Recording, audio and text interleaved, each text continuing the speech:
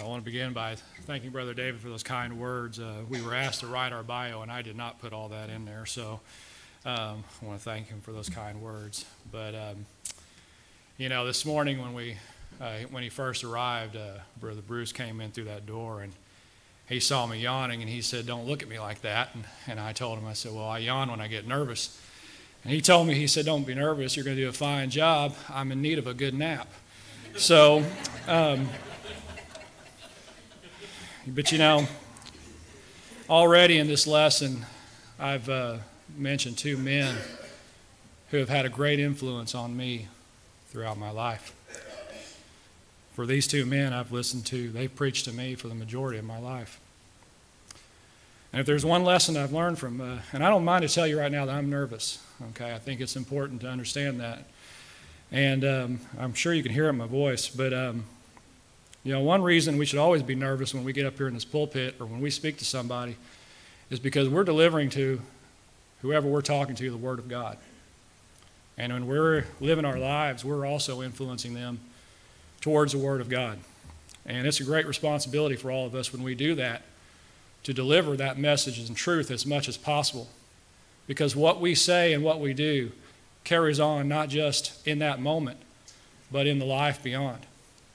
There's mentioned this morning that these lessons are being archived. For as long as digital media will exist, this lesson that I'm about to deliver and that all these men are delivering today is going to continue on and be available for those to hear it. I also heard Brother Brown make the comment to Sonia this morning that when it's on the internet, you don't know how far this is going to go. And so we don't know who's going to hear this. We don't know who's going to hear what we're going to say. And there's one lesson that I've learned in my time here at Spring Church of Christ as a member from Brother Brown that's had a great influence on me and my spiritual growth. And it's a lesson that all Christians need to learn, is the lesson that words have meaning. Words have meaning, and it's important for us to understand that because words are precise. A word is simply a visual representation of a thought. And in order for us to accurately communicate the thoughts that are in our mind to the world around us, we must accurately choose our words.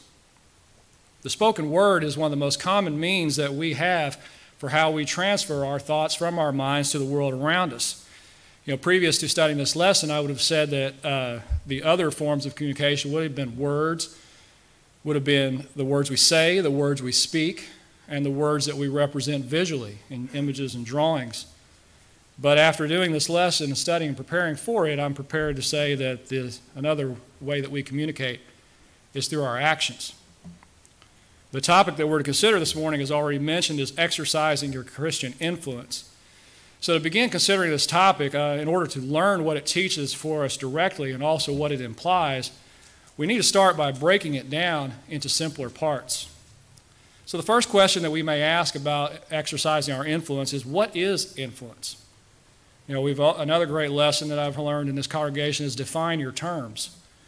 And so, what is influence? According to Merriam-Webster, a few of the definitions for influence is, as a noun, is the power or capacity of causing an effect in indirect or intangible ways, to sway. Sway is what it just simply says. Number two, the act or power of producing an effect without apparent exertion or force or direct exercise of command. Thirdly, one that exerts influence. And then fourth, an emanation of spiritual or moral force. To understand the word emanation, think of the sun. Think of how its light comes from it as a source. It emanates. So what is the purpose of influence?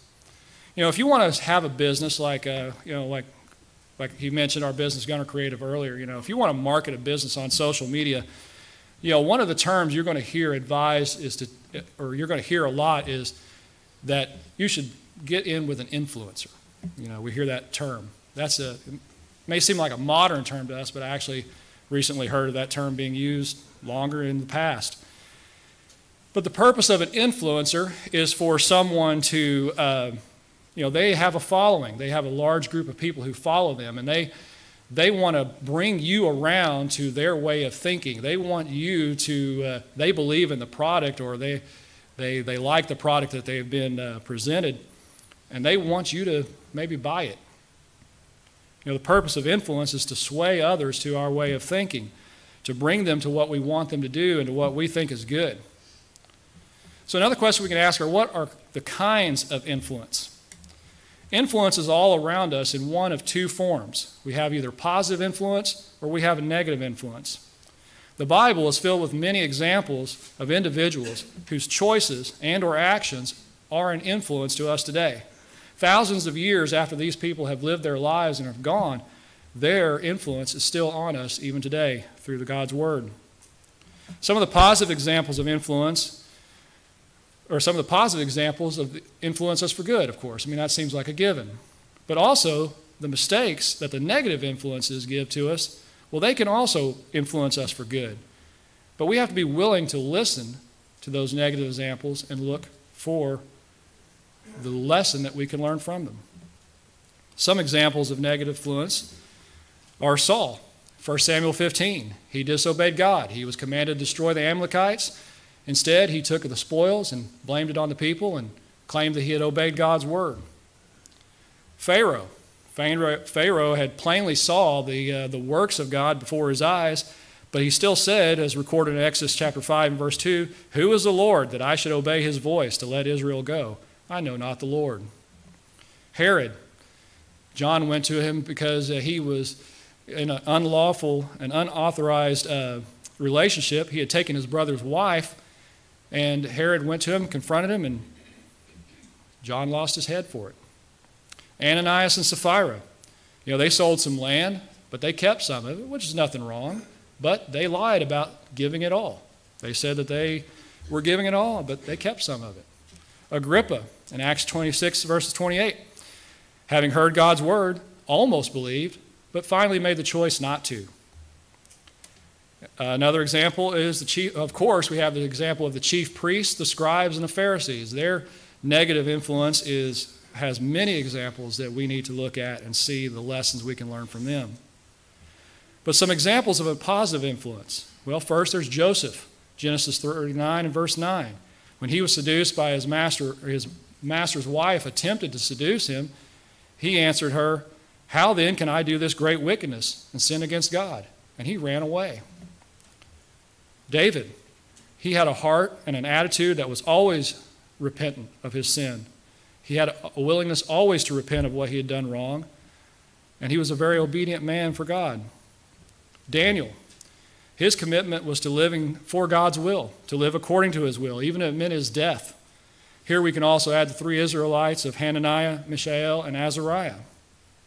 Esther, her influence that she had over King Ahasuerus saved the entire Jewish race so that the messianic line could continue and that Jesus Christ would be able to come into this world so that we all may be saved. Job, as mentioned in our first lesson, very excellent lesson, by the way. His steadfast commitment to God in the face of friends and loved ones who urged him to curse God and die. Mary, I'm not speaking particularly of, Mary, the Mary that chose to listen to Jesus when he spoke, as opposed to her sister Martha, who was more concerned about hospitality, who put first things first.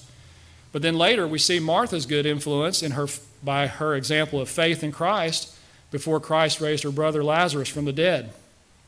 We have Priscilla and Aquila in Acts 18 who went to Apollos to teach him the knowledge of God's word. And because of their willingness to teach Apollos to step out there and talk to him when they saw that he lacked a full knowledge of God's word, he went on to teach many more about Jesus Christ. There's Dorcas in Acts chapter 9 and verse 36, a woman that was much beloved by the women or the people around her, that Peter raised her from the dead, which caused many to believe. All the people that are spoken of in Hebrews chapter 11. We have Peter, his great zeal and repentant heart. And we have Paul for his unmatched devotion to the cause of Christ. And then, of course, we have the greatest of all influences, our Lord and Savior, Jesus Christ. His example encourages us in love, service, humility. Think for a moment what great influence that simple act of washing his disciples' feet had on everyone who saw it. Christ's example influences us in dedication and obedience to God's word and how we are to live amongst our fellow man, both those that have obeyed Christ and those that have not obeyed Christ. his influence on how to teach the world God's word, and also how to conduct ourselves in life so that we can achieve heaven as our home. The influence of Christ is unparalleled in this world. The influence this one man had on the world permeates so much of our society that even those who don't claim to believe in Christ are influenced by his word and his teaching through the laws that govern us and just the way we interact in society every day. So another question we may ask is, do we really have an influence? Well, we all have an influence on another person in some form or amount. You know, our influence, whether we intend it to or not, is felt by everyone we interact with. No one can remove themselves from being an influence on someone else. While studying for this lesson, I was reminded of the statement made by Charles Barkley, and I had to research it to get all that correct, but I'm glad I did. But he made a statement back in a Nike ad in 1990s that said, "I am not a role model." Well, that sparked a lot of controversy, as something like that should. But the point he was trying to make when he said that I am not a role model is that children should be looking up to their parents, you know, those adults in their lives, as examples of who to follow and emulate, not athletes and celebrities and things of that sort. I think he's absolutely right. But also, another NBA star by the name of Karl Malone, after that ad was posted, said that we don't get to choose to be a role model.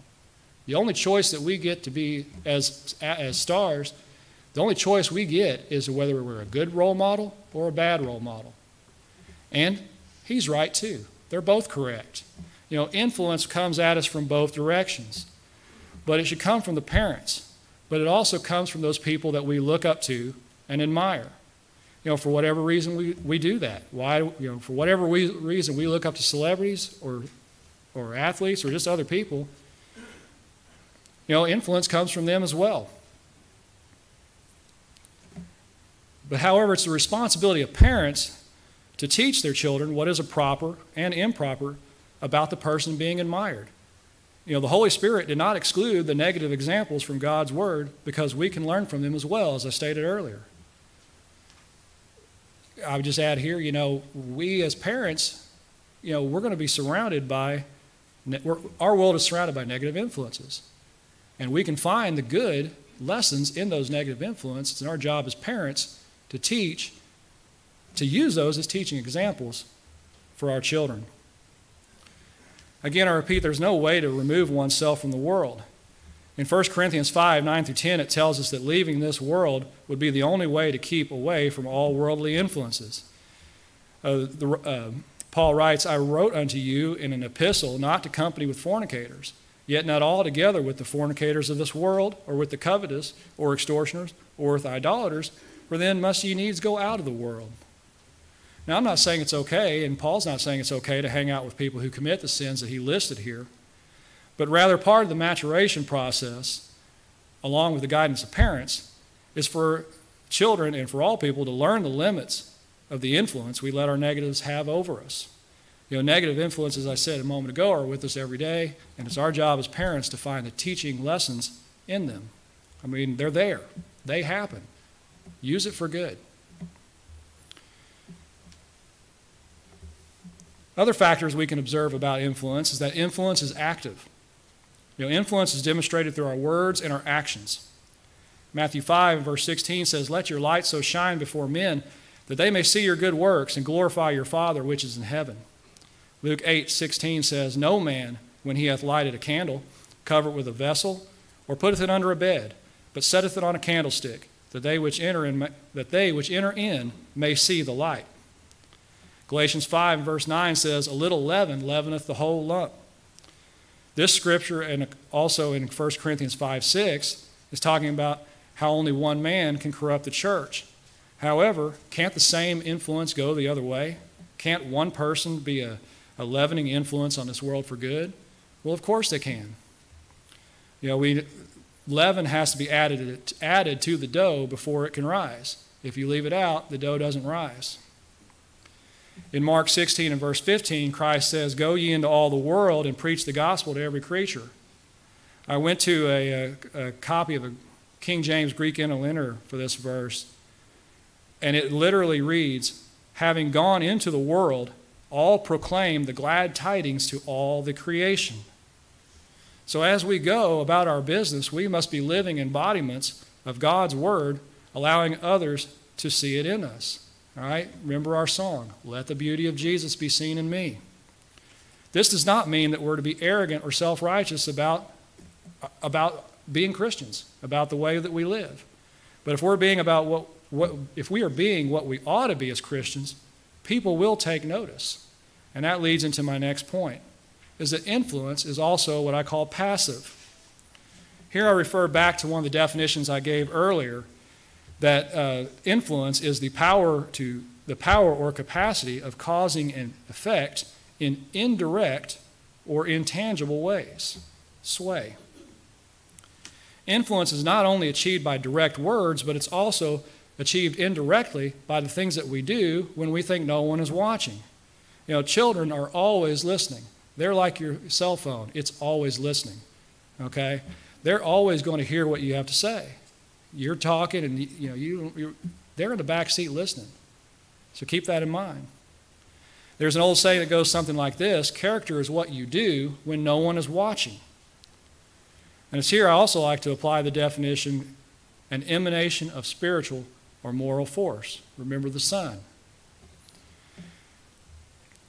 Let's return our minds back to Matthew chapter 5 and verse 16, where it says, "Let your light so shine before men." You know, I've never heard a light say a single word, you know. But light's presence illuminates. It emanates from its source. It doesn't tell you what it's doing, and it doesn't brag about how powerful it is. It just does what it does, and all those who are around it are affected by its presence. So now let's turn to the word exercise. Exercise, okay? Exercise, not extra fries, as they say, okay? It's an act of bringing into play or realizing an action. It's use.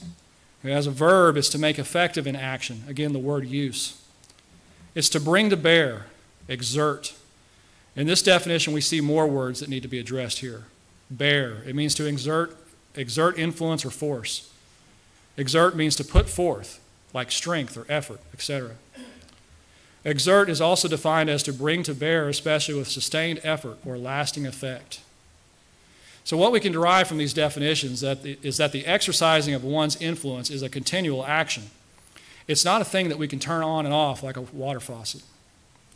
The exercising of influence is something that is realized, meaning that there will be an end result from the efforts that we put forth to those we come in contact with. So how do we, as Christians, exercise our influence? The topic of the hour. Exerting one's influence means we expose others to it. If we remove ourselves from the world, we remove our influence from it. Matthew 5:13 and 14 says, "Ye are the salt of the earth. But if the salt have lost his savor, wherewith shall it be salted? It is thenceforth good for nothing, but to be cast out, and to be trodden under foot of men. Ye are the light of the world. A city that's set on a hill cannot be hid." Something that I realized while studying this passage is that it says, if the salt have lost his savor. Previous to this lesson, I think I would have said its. The salt would have lost its savor. But that's not what it says there. And I think that's interesting that it uses the word his instead of its. So think about that later. I also find here a good lesson that we need to be careful in our reading of the Bible, because it's real easy for us to run over words, let our mind take over in that moment, and we miss the words, we replace it with what it actually says. So be careful in your Bible reading, whether public or private. Our Lord teaches us by that verse that it's His children who are to be the influence for the good in this world. Our world is as large as the people around us, and that is where we can start. You know, if you take a penny and double it every day for 30 days, you'll have $5 million. Influence begins first by training the one we see in the mirror so that we can set a proper example. We must keep working on ourselves to be a proper influence. Paul makes this point perfectly in 1 Corinthians 9, verse 27. And I like the New King James rendering of it better because it makes it a little more clear, especially that last word. He says, "But I discipline my body and bring it into subjection, lest, when I have preached to others, I myself should become disqualified." Matthew 7, 3-5 says, "And why beholdest thou the mote that is in thy brother's eye, but considerest not the beam that is in thine own eye?" Remember, we want to sway others to the cause of Christ. So we got to take care of ourselves first. To influence involves we must have credibility.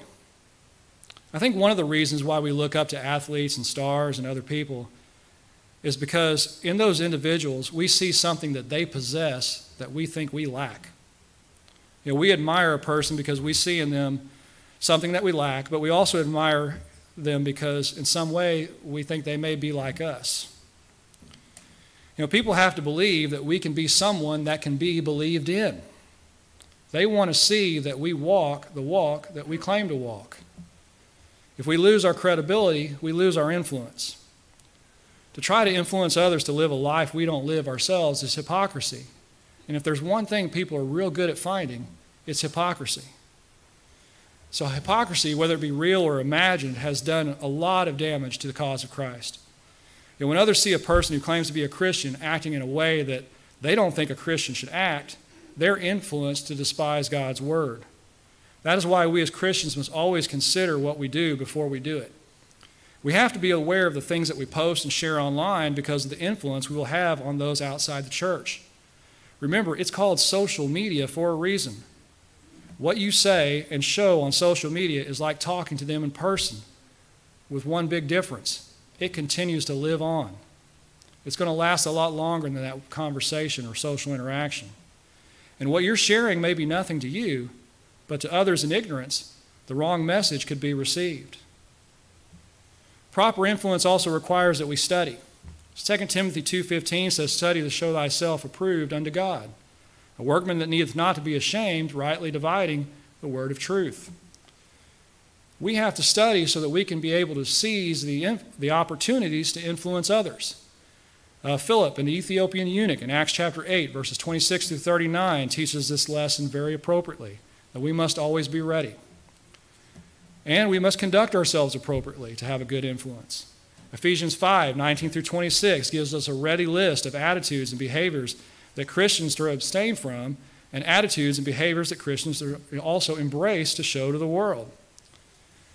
It reads, "Now the works of the flesh are manifest, which are these: adultery, fornication, uncleanness, lasciviousness, idolatry, witchcraft, hatred, variance, emulations, wrath, strife, seditions, heresies, envyings, murders, drunkenness, revelings, and such like, of the which I tell you before, as I have also told you in time past, that they which do such things shall not inherit the kingdom of God." So those are the things to avoid. But here are the things to embrace. "But the fruit of the Spirit is love, joy, peace, long-suffering, gentleness, goodness, faith, meekness, temperance. Against such there is no law. And they that are Christ's have crucified the flesh with the affections and lusts. If we live in the Spirit, let us also walk in the Spirit. Let us not be desirous of vainglory, provoking one another, envying one another." We also must be separate from this world. As I said earlier, we cannot completely remove ourselves from the world, but we're expected to remove ourselves from it and how it conducts itself. We do so by the choice of places we go and the things that we engage in. One of my favorite jokes my wife reminded me of is about a man who went to the doctor and said, "Doctor, I broke my arm in 3 places." Doctor said to the man, "Don't go to those places." And I like that joke so much because it makes a lot of sense. I mean, to stay out of trouble, don't go where there's trouble. All right? So it makes a lot of sense. We compromise our Christian influence when we get too close to the world. 2 Corinthians 6:14-17, it says, "Be ye not unequally yoked together with unbelievers. For what fellowship hath righteousness with unrighteousness?" I'm going to skip down to 17, and it says, "Wherefore come out from among them, and be ye separate, saith the Lord, and touch not the unclean thing, and I will receive you. Paul is telling the Corinthians here not to get too close. Like oil and water will not mix, there is an incompatibility between the world and Christians. I'm not sure if it was a blog or if it was a book that I was seeing, but there was an image that I found in my research, and it said on front of it, it said, separate yourselves. You can't influence the world by being just like it. And that's 100% true. I mean, think about it. How can you tell me I'm wrong if you act just like me? So we can't go to dances and bars and expect people to have people listen to us when we talk to them about righteous living or claim that we live according to God's word. I mean, even if you did have some superhuman ability not be aroused by a person who's dancing or wearing revealing clothing, it doesn't mean the other people there have your same superpower. All right? When you're dancing and dressing like everyone else, you're going to influence someone towards sinful behavior, and you're destroying your credibility in the process. I mean, I love baseball, but if I go to a baseball game and then I post online on pictures on social media of me helping the other fans build this awesome beer can pyramid, and I didn't drink a single drop, what are other people going to think about me? So we must also be aware of how we conduct ourselves around fellow Christians. We're not to do things that hurt the spiritual growth of our brethren. Romans 14:12 and 13 says, so then every one of us shall give account of himself to God. Let us not therefore judge one another any more, but judge this rather, that no man put a stumbling block or an occasion to fall in his brother's way. 1 Corinthians 8:9 through 13 says, but take heed lest by any means this liberty of yours become a stumbling block to them that are weak. For if any man see thee which hast knowledge sit at meat in the idol's temple, shall not the conscience of him which is weak be emboldened to eat those things which are offered to idols? And through thy knowledge shall the weak brother perish, for whom Christ died? But when ye sin so against the brethren, and wound their weak conscience, ye sin against Christ. Wherefore, if meat make my brother to offend, I will eat no flesh while the world standeth, lest I make my brother to offend. I went to J.W. McGarvey's commentary on this passage, and some things I want to pull from that. He says, the idol temples were frequently used as banqueting houses, but for a Christian to eat in such a place was a reckless abuse of liberty. The concern there was that eating there, even though it sounds like a Christian could possibly cause a weaker brother to eat there and worship. So like Paul, we need to be willing to put aside our wants and wishes, even if we know what we are doing is fine, if our actions could influence a brother or sister to sin or misunderstand what is acceptable or unacceptable in God's eyes. He knew that the meat really meant nothing, but if eating it caused his brother to sin, he was willing to completely stop eating meat altogether. And in my mind, that's a pretty good sacrifice. That's a big sacrifice. So we also exert our influence on others by genuinely caring for them. Christ had compassion for those he came in contact with. We have, there's Matthew 9:36, 14:14, 15:32, 20:34. My apologies to those writing down scriptures. Mark 1:41, 5:19, 6:34, 8:2, and Luke 7:13. All of those verses mention that Christ had compassion on those he was talking to or he was with. And we're commanded to care for others. 1 Galatians 5:14 says, for all the law is fulfilled in one word, even in this, you shall love your neighbor as yourself. And Romans 13:10, love worketh no ill to his neighbor. Therefore, love is the fulfilling of the law. And Ephesians 4, in verse 25 says, wherefore, putting away lying, speak every man truth with his neighbor, for we are members one of another. We need to teach others out of a heart of genuine love for them, for their souls. When people see us being fake, they know it. And then they're not going to be influenced by us if they know we're being fake. Our influence is also strengthened and hindered by our treatment of others. Feelings really do matter. I mean, think about the song we just sang. It said, if some words cut you through and through. The feelings we leave people with helps to shape the type of influence that we can have over them. Matthew 7 and verse 12 says, therefore all things whatsoever ye would that men should do to you, do ye even so to them, for this is the law and the prophets. The saying goes that people will not remember what you say, but they will remember how you make them feel. And we must remember that this lesson is about exercising our influence. So how we make others feel, the impression that we leave on them, is an influencing factor as to whether or not we get a second chance with them. Hebrews 12:24 says, "And let us consider one another to provoke unto love and good works."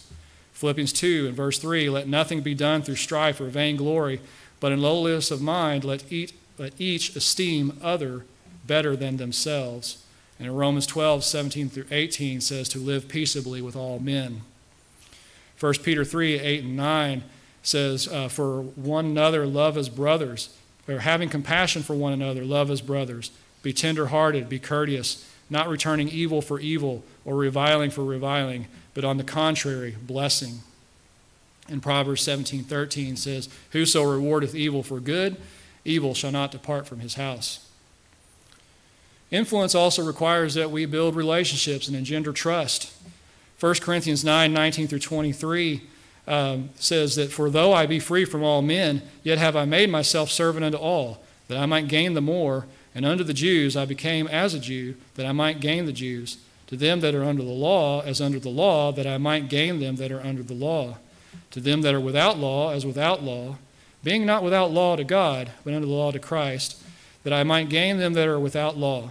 To the weak became I as weak, that I might gain the weak. I am made all things to all men, that I might by all means save some. And this I do for the gospel's sake, that I might be partaker thereof with you." Again, I went with McGarvey's commentary for this and to learn more about this, and he says a few things I want to highlight from what he had to say regarding this passage. He says Paul's spirit of self-sacrifice won the confidence of the people and enabled him to make a larger number of converts. He also said about Paul had adjusted himself to the prejudices and idiosyncrasies of each class which he served as far as he innocently could. He did all of what he did without compromise of the truth. And again, McGarvey has to say about that, it says, "Though Paul was under no obligation to conform his conduct to the prejudices of others, he waived his own predilection in all matters that were indifferent. But his unbending, unyielding loyalty in all matters of principle was so well known that he does not deem it necessary to state that he never surrendered or sacrificed a single truth or right from any cause." Again, from what we know about Paul, we know that he didn't compromise here. In verse 20, McGarvey's comment for verse 21, it says that Paul refrained from insulting heathens in their beliefs and dealt gently with their prejudices. And also that he did not forget his obligations to the moral law, nor his duty to the will of Christ. And in verse 22, the comment was that Paul was uniformly, self-sacrificing and patient with those who were over-scrupulous. Also, with untiring zeal for the salvation of souls, Paul accommodated himself to all the shapes and forms of character which he met if he could do so without sin. And then he cites 1 Corinthians 10:33 and 2 Timothy 2:10. We also influenced by the courage of our convictions. Our strength and willingness to teach others can influence the brotherhood and the church to be stronger. Philippians 1:14 says, "And many of the brethren in the Lord, waxing confident by my bonds, are much more bold to speak the word without fear." Paul's strength and courage of his convictions influenced other believers in Christ to put aside their fear and to teach others the word of God. Leroy Brownlow, in his books, Do's and Don'ts for the Christian, says, "Stand for what you believe, contend earnestly for the faith," Jude 3. He says, "You lose your influence by compromising because others lose respect for your sincerity. We have no confidence in the person who has no conviction and tries to walk both sides of the street." Exercising our Christian influence requires that we exert it with wisdom. Matthew 10, verse 16 says, "Behold, I send you forth as sheep in the midst of wolves. Be ye therefore wise as serpents and harmless as doves." I think that it's important that we work to understand the person that we are seeking to influence. We need to consider them as individuals. Jesus knew the hearts of all men, but that's an advantage that we do not have. Jesus dealt differently with others in different ways because he knew what they needed to hear and how they needed to hear it. Compare and contrast how he spoke with the Samaritan woman and the woman that was taken in adultery, and also with how he spoke to the scribes and the Pharisees. Why did Christ blind Saul for 3 days? Well, I think it's because he knew just how far he needed to go to get through to Saul. You know, you compare the sermons of Stephen in Acts chapter 7, Peter in Acts chapter 2, and Paul's sermon on Mars Hill in Acts chapter 17. You know, in each of those sermons, the approach was different because those hearing it were different. You know, Stephen and Peter were talking to people who should have known better. But Paul was talking to people who didn't know the Word of God. And by that, he was able to influence a few. And Scripture goes on to mention Dionysus, the Areopagite, and a woman named Damaris, and others with them. You know, we don't know who they are, but inspiration thought enough to mention them. So why should we even care about influence on the world around us? Now, I imagine at some point in this lesson, you might be wondering why the hammer? You know, why is this here? And I think that how we use a hammer is like how one exercises their Christian influence. One has to train themselves how to properly use it, and we must use it with wisdom and skill. You know, when the unskilled use a hammer, they either use it too hard or they use it too soft. Those who use it hard will spoil the work. Those who use it too softly, they don't get the job done. But it's important to remember that this hammer is mindless, and it's only controlled by the one who uses it. You know, if I'm using it at my workbench and I need to chop a mortise, and I've got to go through some strong, tough grain, and I need to make a deep cut, I'm going to slide my hand further down the handle so I can use my arm and let the weight of the head do the work. But if I need to chop somewhere, like maybe to a line, or I've got some weak, delicate grain, then I'm going to slide my hand just underneath the head so that I have more control. You know, the exertion of force is influenced by what the material can take, the job that's being done, but also the mind that's doing the work. You know, as we go, we are in control of the amount of influence we exert. And sometimes we don't understand the amount that we exert or know that we're exerting it. However, we must recognize this responsibility that is laid on every Christian and train ourselves in this aspect of our work. Remember, we are the light of the world. The ultimate purpose of exercising our influence is to Christ and obey His will, is to bring them to Christ, to obey His will, to repent of their sins and be baptized. Our influence will always help someone to move either further to that goal or farther from that goal, closer to it or farther away from it. We influence others whether we actively influence them or we passively influence them. Simply put, in order to have a proper and good influence, we have to lead by example. So I hope that this lesson has been composed in harmony with God's Word. If there's any correction that I need for it, I hope to receive it. And I hope it will perhaps influence someone who hears it to learn God's Word and obey God's will by repenting of their sins, confessing that Jesus Christ is the Son of God, and be baptized into Christ for the remission of their sins, and be added to the church that Christ established. Thank you.